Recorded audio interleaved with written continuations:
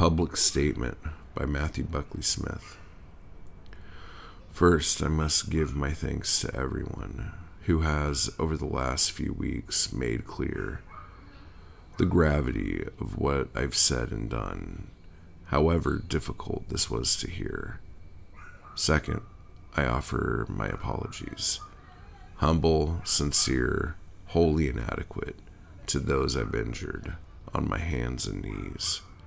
I ask you to forgive, but not forget.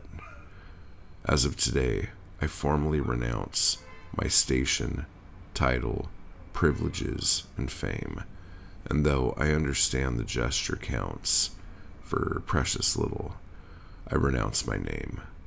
Let it be known, the man I've always been is finished. You won't hear from him again.